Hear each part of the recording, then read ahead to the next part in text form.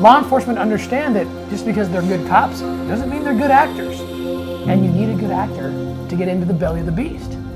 And so when we met Marisol Nichols and her foundation, the Foundation for a Slave-Free World, we recognized that we had a secret weapon.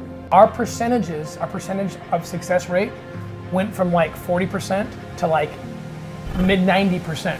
The prosecution rates on the operations we've worked with you are like through the roof.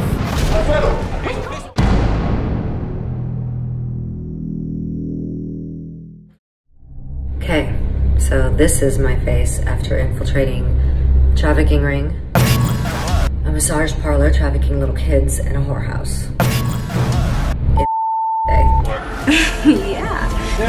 Get on the ground! Police department, get on the ground now!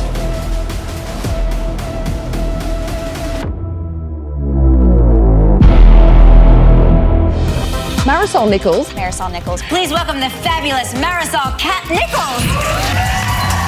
Marisol, I think you shocked the world when you shared your story that while you've been starring on Riverdale, you have been working to stop sex trafficking and to catch these horrible people in this world. About this issue, I got more and more involved and went deeper down the rabbit hole and made lots of relationships and learned way more than I ever wanted to know.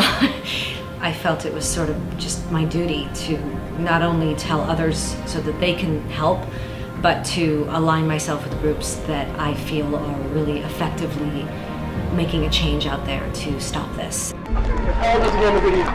We got a 14-year-old right here. I remember this one op that we did. I was pretending to be a kid.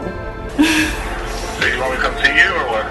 Yeah. I'm an actress. To me, it's like, okay, I just have to think about this as a role. And think about this, okay, if I'm a trafficker, what are the things that I'm going to say? If I'm a little girl who has been indoctrinated into this life since she was a kid, what's that mindset going to be like? And so, honestly, that's the only way I can get through it. It's worth it. It's worth it. It's worth it. It's worth it.